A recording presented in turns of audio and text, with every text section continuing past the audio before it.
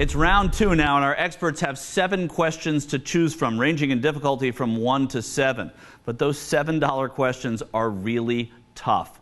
Each expert will answer 2 questions, and they can either answer or push. But if they push and their opponent gets it right, their opponent gets the money.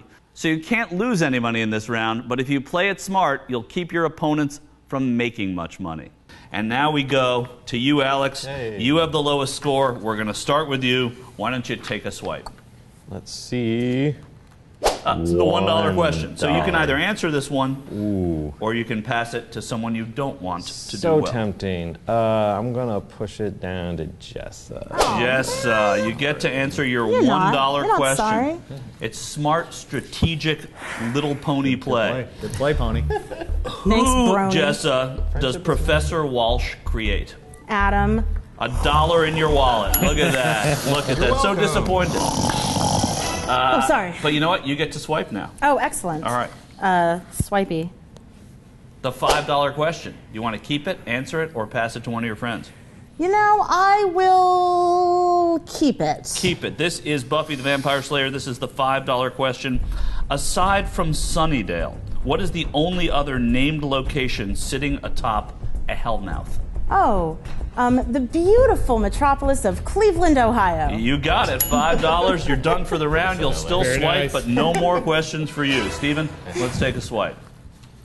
It's the $7 question. The hardest question on the board. You can answer it, or you can pass it to Alex. Throw it to the brony. Alex, back to your little pony here. Could be a bad move. Come on, in the little pony. saddle. What is the name, Alex, of Diamond Tiara's great-grandfather? Great-grandfather. Great-grandfather. Man. This is wrong, but I don't know the right one, so I'm just going to go with Filthy Rich, which is her Oh, father. you missed it. It's his brother, Stinkin' Rich. Stinkin' Rich. Is the I great-grandfather. prefer just Rich. Well, a good play by you, Steven. Alex, you take a cunning. swipe right now. Sure, let's see what's next. The $6 question. You can answer it, or you can pass it to Steven. 4's left, 3's left. Pass it. But Or keep it. Whichever you want to You have some options. I do have some options. What do you want to do here? I'll pass it. You're going to pass it. So, Steven, we go to the $6 question. Do it. In classic country music, I want to ask you, Steven, when Dolly Parton's 9 to 5 became the biggest selling single in country music history in 1980, what 1968 mega hit did it knock out of the top spot?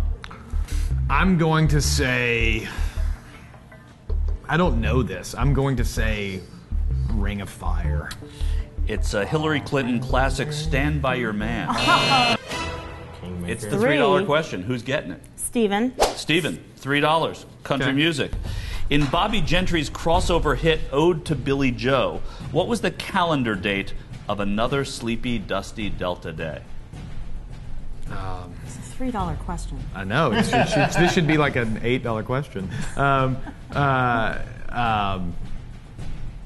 I'm going to say it was January 1st.